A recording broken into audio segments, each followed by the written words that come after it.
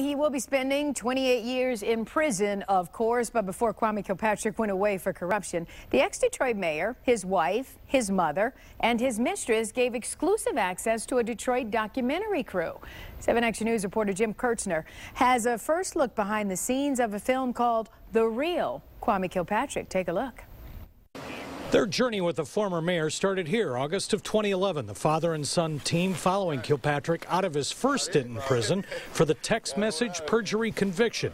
His co-conspirator was his longtime friend who would be his chief of staff at City Hall, as well as his mistress. They're probably going to see a Kwame Kilpatrick that they've never seen before. Christine Beatty has not done any TV interviews until this. It was a loving relationship that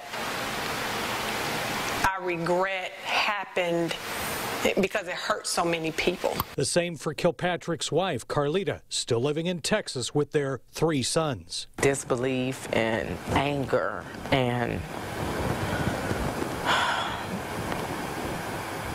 hostility and fear. A real wallet. All right. A moment of life outside of prison. Remember, he's back in again for a quarter of a century. Kwame talks several times throughout their 2-year project. They say they got the real deal. The funny thing about it, after the family, his first love was Detroit.